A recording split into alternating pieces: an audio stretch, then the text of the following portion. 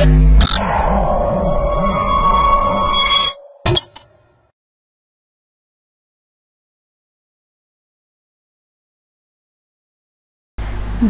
to myprojectbazaar.com. The project title is Cloud Computing Based Forensic Analysis for Collaborative Network Security Management Systems. Now going to explain the project. In this project, the main objective is to manage the network security based on the cloud computing. Now going to explain the abstract. Nowadays, internet security is the major problem. To resolve that, there are a lot of methods are proposed earlier. In existing, they did not consider virtual machines flow, but in proposed it is considered. Now, going to explain the data flow diagram. The process starts with users. Here we are considering n number of users. Those n number of users can register and then log in to the server. The details will be stored in the database of the server.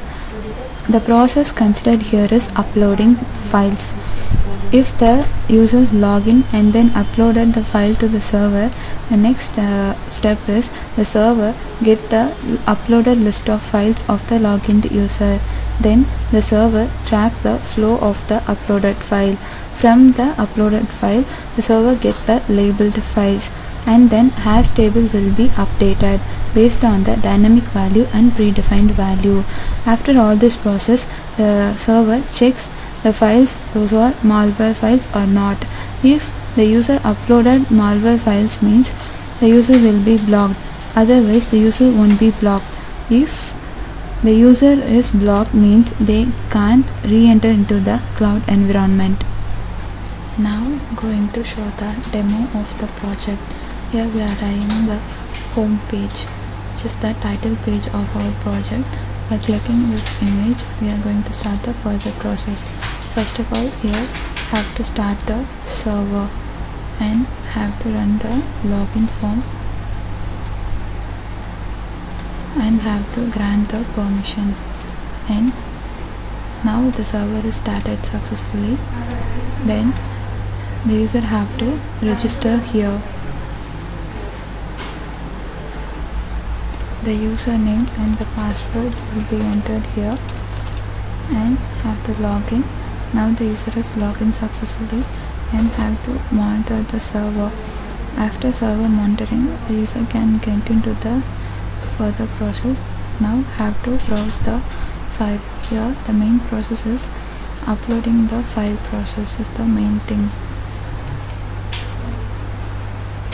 So here have to select the text file to upload into the browser.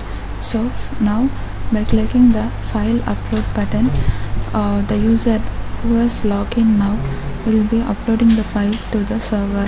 Now the file is successfully uploaded. So in server side, I have to get the file details and have to view the uploaded file details of the login user.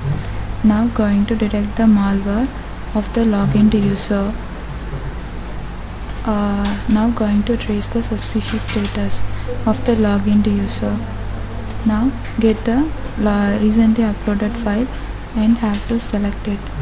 By selecting the file, we can view the file content and going to apply the process. After applying the process, the status will be shown in a pop-up message. Now successfully selected. In the next process, we are going to detect the suspicious thing in the selected file. Successfully selected and successfully we recognize. Now view the suspicious files. Now next, I have to find the behavior dependencies based on the suspicious files. Now have to select the file and get the dependencies and attach the label to that. And after successfully attaching the labels, get the labeled list. And here we are considering 3 types of malware behaviors. By clicking these, we can view those, and by clicking this, overall types of the malware behavior is shown here. Going to commit the malware. By clicking this, we are selecting and get the virtual machine source and commit for the malicious. Now the attacker will be detected and the login to user name is done, whose account is blocked now. Now have to remove the file from the server's database. Now this successfully removed, and the login user who tried to upload the malicious file to the server account is blocked now, and the uploaded file is removed successfully.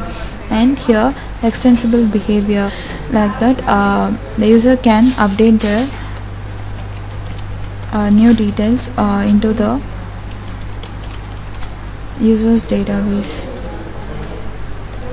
By this the user can detect the new one by updating this table. By graph button, we get the performance evaluation based on the request per second and the number of concurrent users with using of VM flow.